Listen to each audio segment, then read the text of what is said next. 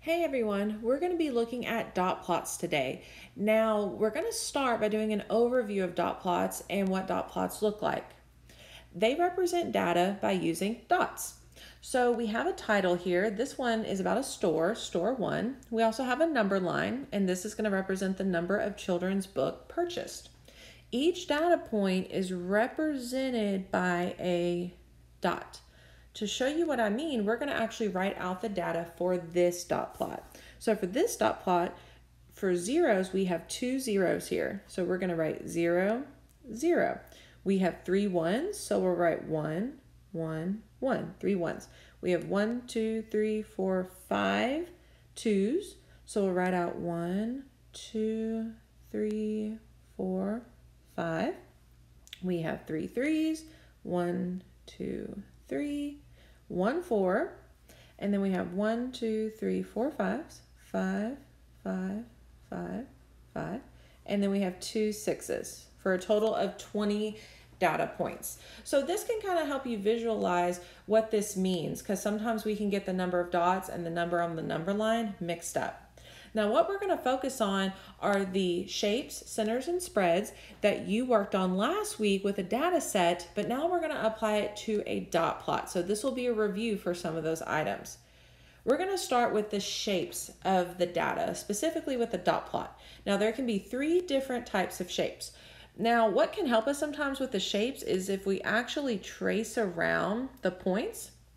And what you may notice on this one is that the shape seems about the same on both sides. It's actually, in this example, exactly the same on both sides. So that means that this is symmetrical data. Symmetric or symmetrical.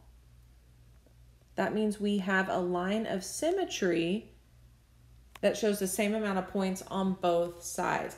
Now, sometimes it's exactly symmetrical and sometimes it's very close.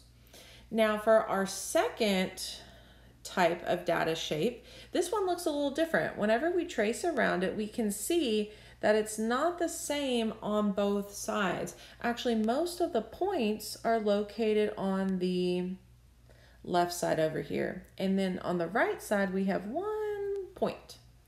And so because the majority of the points are towards the left, that means that this data is skewed right.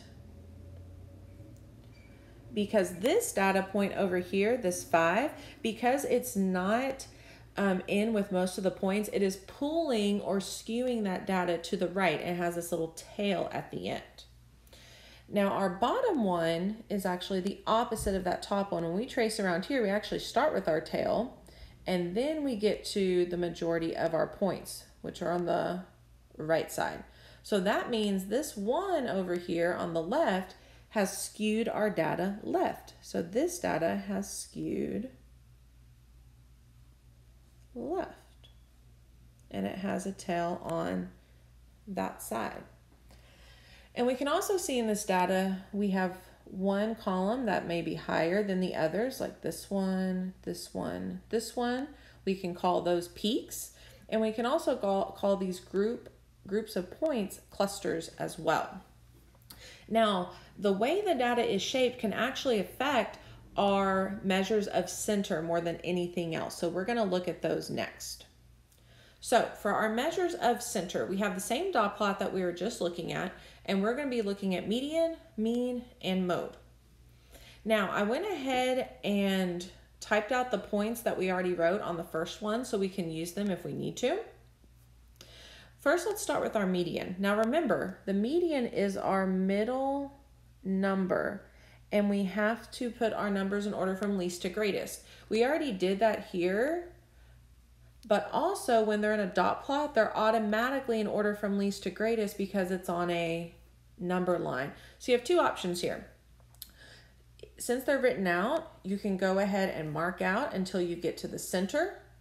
Also, an option is to mark out the points, the dots on the dot plot. We can also do that. So if you mark out one here and one here, you can also make your way towards the middle. I'm going to go ahead and do that, and I'm going to go ahead and keep talking. So as we make our way to the middle, we know that this is an even number of points here. So what you see is we mark out the 2 and the 3. Those are our last points.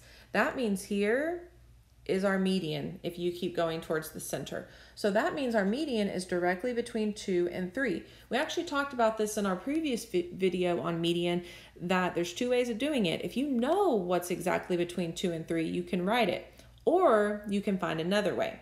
I'm going to go ahead and let you put what you think the median is here. Okay, some of you may have known that the median right between 2 and 3 is 2 and 5/10. Some of you may not have been sure, so in that case, you should have added up 2 plus 3, which gives you 5, and then divide that by 2. Either way, you get 2 and 5/10.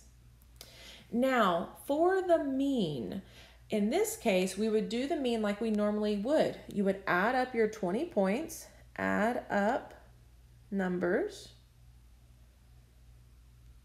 and then in this case, there's 20 points, so you would divide by 20.